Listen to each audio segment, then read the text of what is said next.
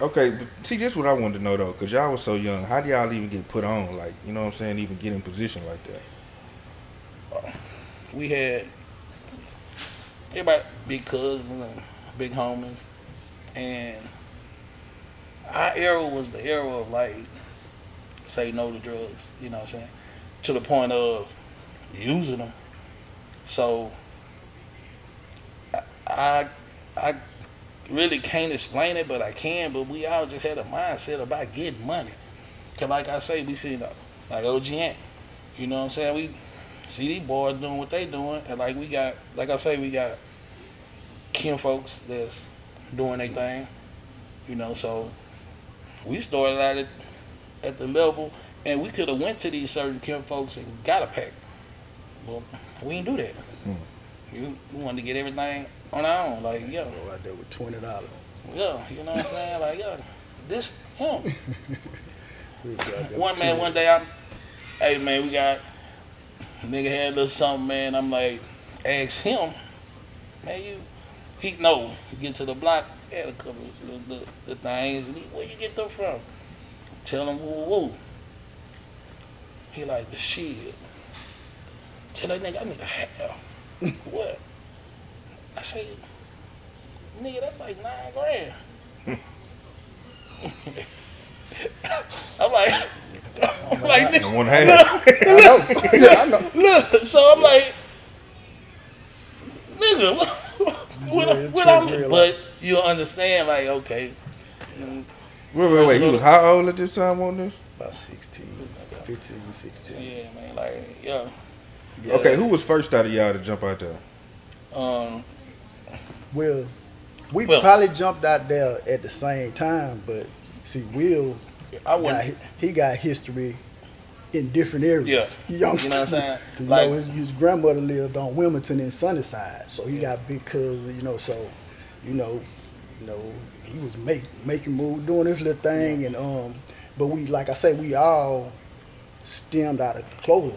yeah, So it's like once we touch bases back, he doing what he doing, I'm doing what I'm doing. Now we doing this together. Let's get it. You know what I'm Yeah. saying? but I probably think like he probably jumped out before me, cause Yeah, I'm a little older, so you know what I'm saying. So I was like, yeah, because I felt like Trey and boys in the hood, and mama dropped him off because we had moved to Broadway Square, and I went to Millby like my first freshman in high school. So later that year we moved back to South Park. I'm seeing like I'm around all this shit, like, but I'm playing ball and shit. People want me to go a whole different way. I get back to the hood like, nigga got what?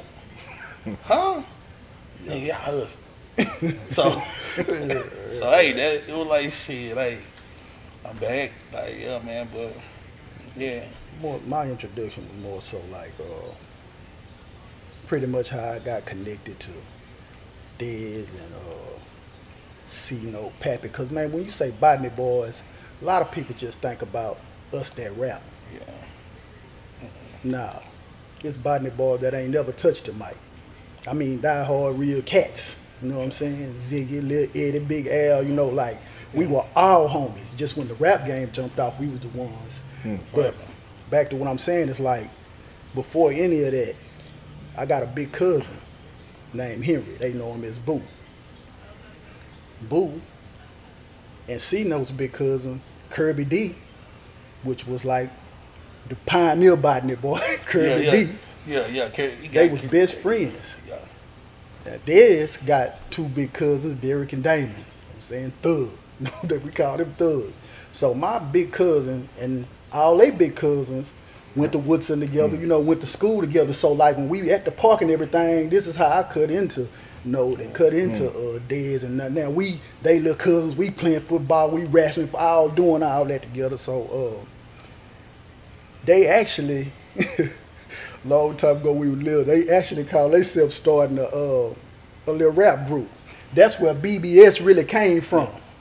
Botany Base Station at our house. So, you know, that didn't last too long. But their main thing was why I followed them around was hooping, man. You know, we wanted to play basketball. And Kirby and David, man, our partner David, I don't want to leave him out. Yeah. He our age, but he was so cold with that ball, like the big dudes would pick him up.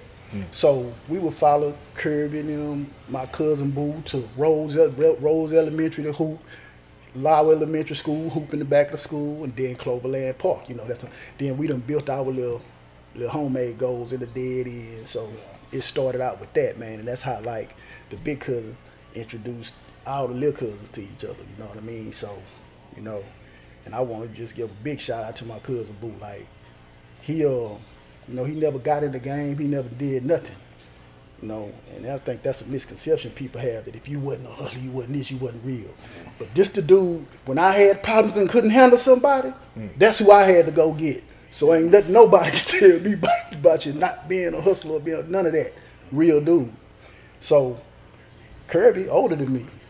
And you know, he jumped in the game, he doing his thing, you know, they got older brothers and older people in their family that was gangsters, you know, doing their thing. So Kirby, when he saw me like coming to the block and shit, he like him and my cousin was best friends, man. I got pictures of them at graduation together in elementary school. You feel me?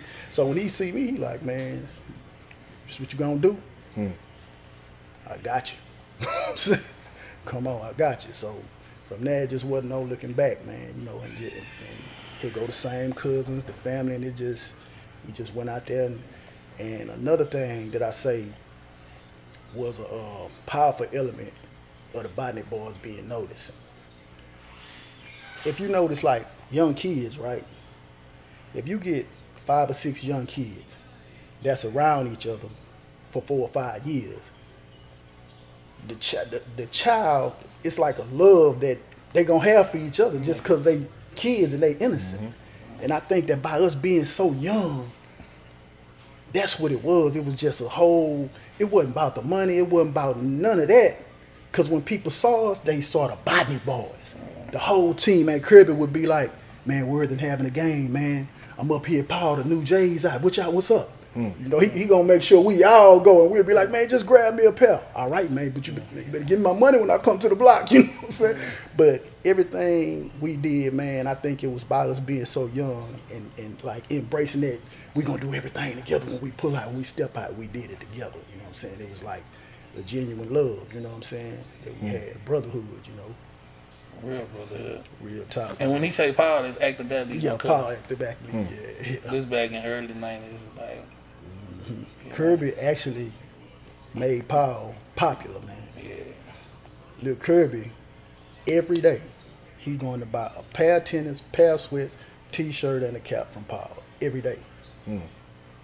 Every day. You know. I know Bethany was open that early in the game. Yeah. This one, people didn't know too much about it. Yeah, when we sitting in school, because Paul used to, like, they get anything in there that's black and white, because it's from White Sox to LA Kings. Anything new, black and white, he gonna page somebody and be like, hey, I got this, and cause that's how we wore. How did y'all come up with that whole thing? Like, shit, we black and white. I'm gonna be real. That's I'm gonna a be good real question, about man. it. Okay. Yeah. The first thing was note Uncle Smudge painted the bins black and white, right? Yeah. So not too long after that, Courtney had got a Riviera. You know what I mean? So, you know, we'd be riding around. He put his swingers on it. You know what I'm saying? We'd be riding around. And, you know, the white insides was the thing then. But, like, we so little just to have a car. Yeah. So we would always be like, boy, you put some white insides in it, man. It'll be, you know.